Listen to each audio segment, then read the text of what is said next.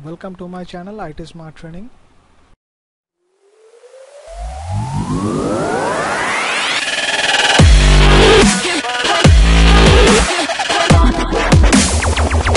Now we are going to show you some advanced features of exchange policy.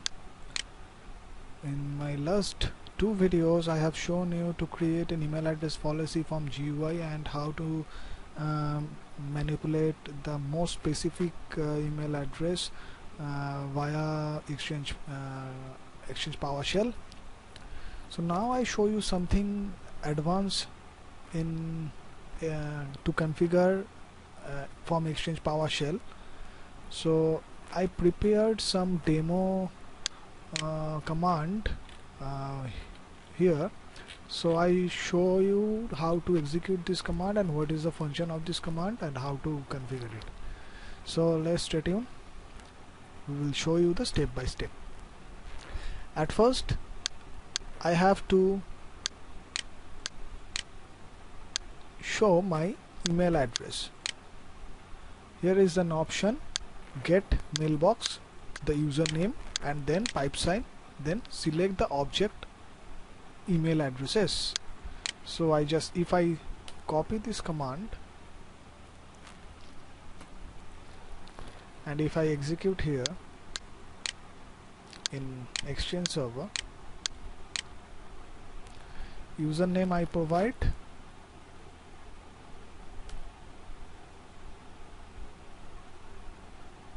before do this I just press only the get mailbox once. It will check my Exchange database and show you the Exchange, how many of users are created over here.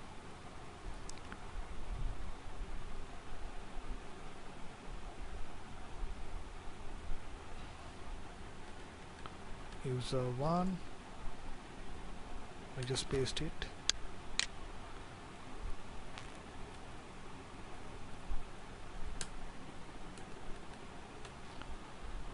User 1.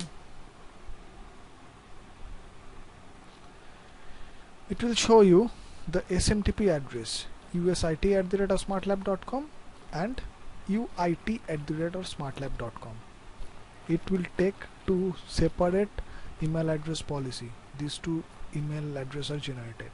So we can use this one also as well as this one also. Next,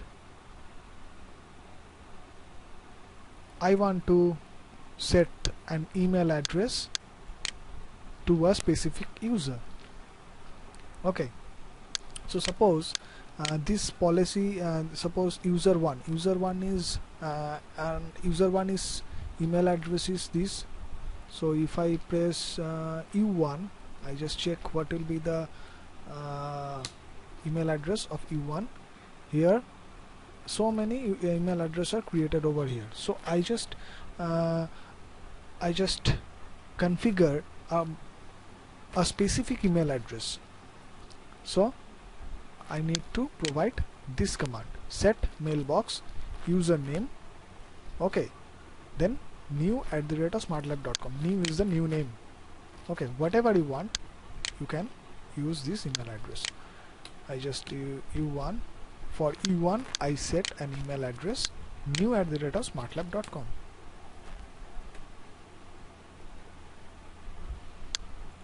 Go to the Exchange server, enter. So it will set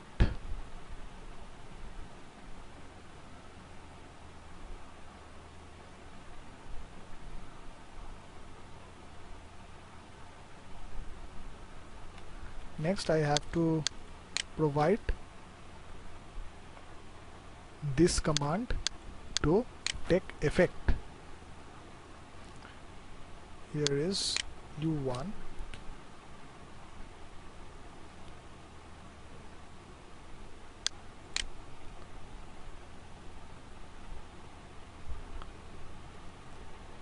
email address. I need to disable the email address policy for this user. Okay, done. I just provide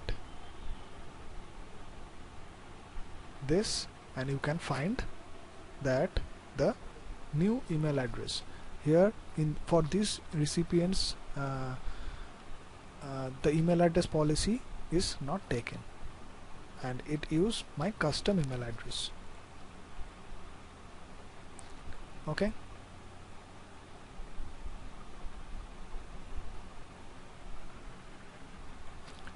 Next, instead of adding the extra email address, if we need to revert back the previous configuration for that user, so we need to overwritten the previous one.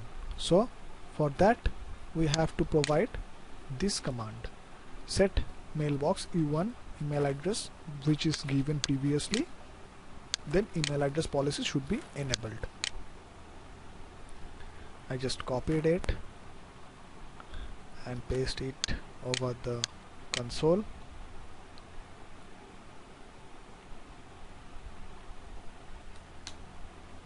See, e1 @new, both are shown here.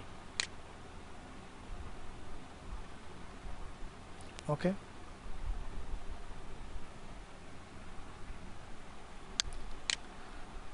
So using get member cmdelete, we can see that email address attribute is a collection. So here I just set user1 and copy the command and paste it over here. Here you can see the member type proprietary definition is also here. So this command is used to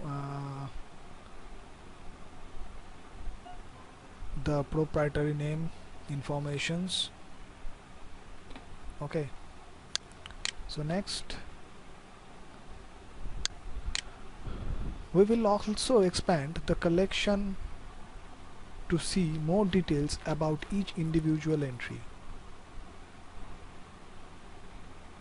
Notice differences such as IP primary address and ability to have the prefix. So now we need to type the command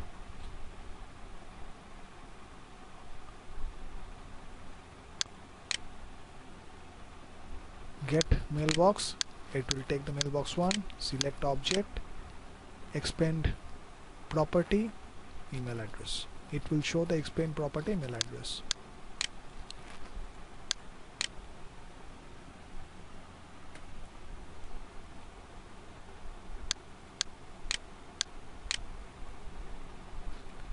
See, the SMTP address is u1, address string is u1@smartlab.com, prefix, IP primary address is true, blah blah blah.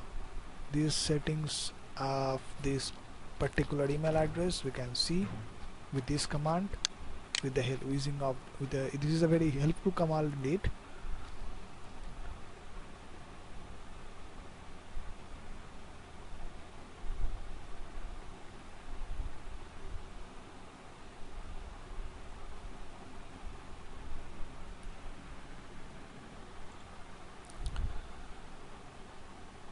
When we used set mailbox in the earlier example, it overrides the existing attribute with a new value, rather than insert or append the new value to the existing one.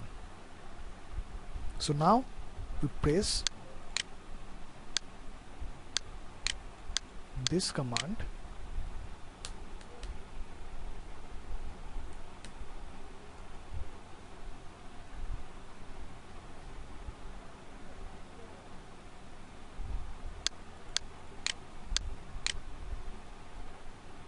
only the username will change.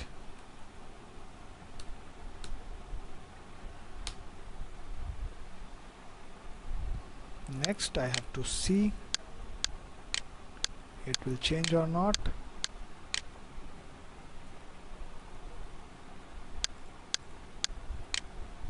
Just change only the username.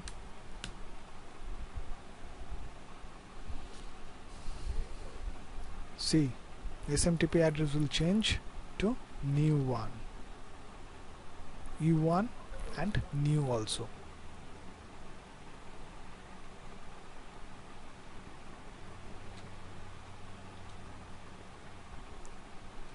Okay, so now remove the existing one. Now I remove a email address. So set mailbox username email address, instead of add we will set remove. Okay,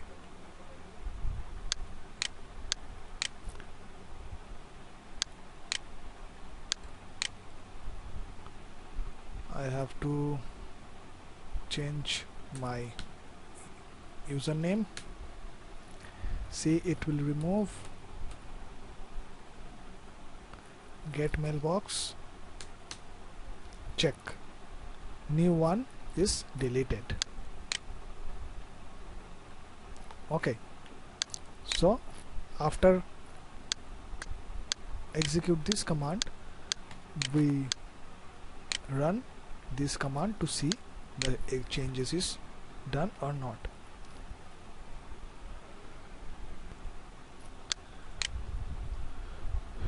Now if you need to change the primary email address for the mailbox instead, then there is a slightly different approach to use. First, you need to disable the email address policy for that mailbox. Then we have to do the next step. So at first I disable the email address policy to the particular user. So I just copy the command, paste it over here. Instead of A1 I just put U1. U1 is my my recipient name. Set mailbox U1 email address. I just stop new@smartlab.com and then false. It will disabled.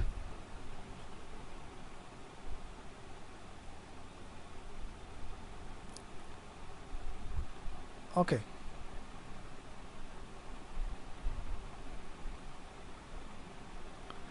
Next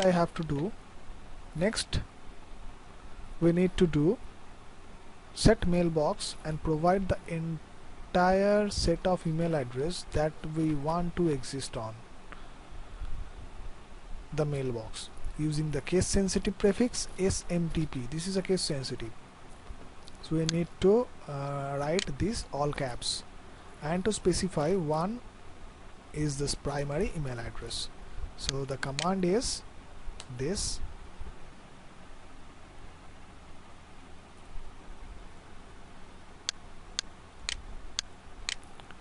username is U1,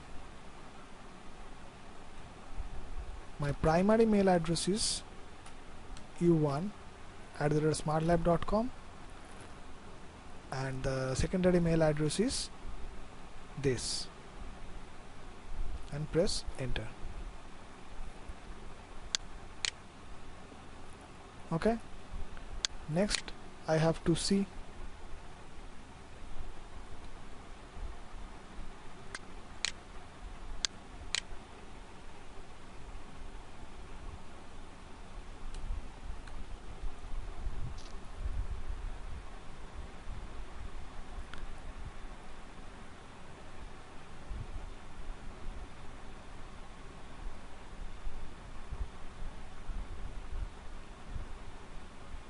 say my email address is configured.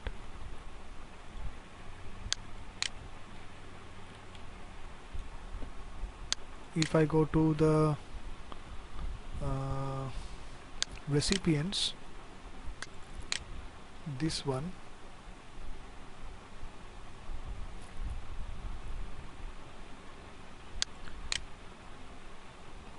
this is the primary email address and this is my secondary email address. Okay, So this is all, and this is how we can configure more advanced task with this Exchange powerful PowerShell command.